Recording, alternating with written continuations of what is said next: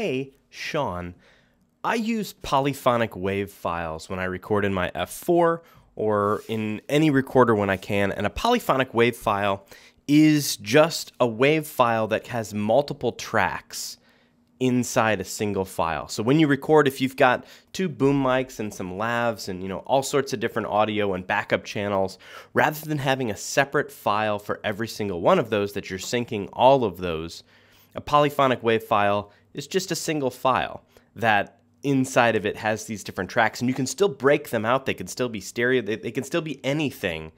They're just all contained inside one. And I wanted to show really quickly how, when you import a file like that into Final Cut, how you can pick which tracks get into your mix and things like that.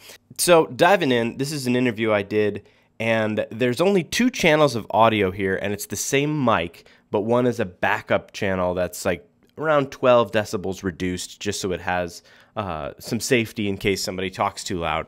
And you can see over here that there's boom and there's wireless, and they're actually named that in my audio recorder. I went in and put in the names, and Final Cut reads those because those are that XIF data is put into the WAV file, so that when you bring it in, if you're working with someone else, if you're handing off your audio, rather than guess or you have to slate each of these mics separately, they can just see, oh, this is the boom, this is the wireless lav, this is whatever. In this case, the wireless isn't wireless, it's just I didn't rename the channel because I knew only I'd be working with it.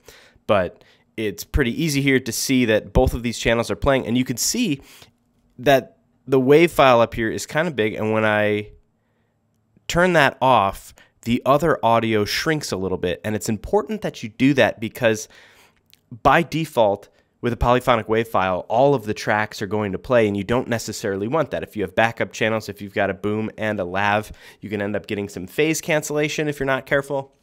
So make sure that it's just the track that you want. And so I have the audio for this set to be just the boom.